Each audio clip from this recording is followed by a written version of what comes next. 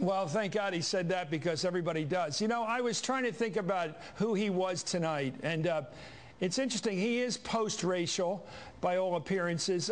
You know, I forgot he was black tonight for an hour.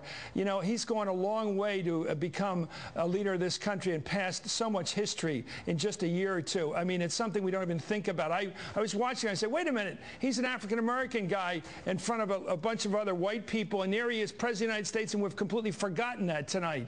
Completely forgotten it. I think it was in the scope of his discussion. It was so broad-ranging, so in tune with so many problems and aspects of American life that you don't think in terms of the old tribalism, the old ethnicity.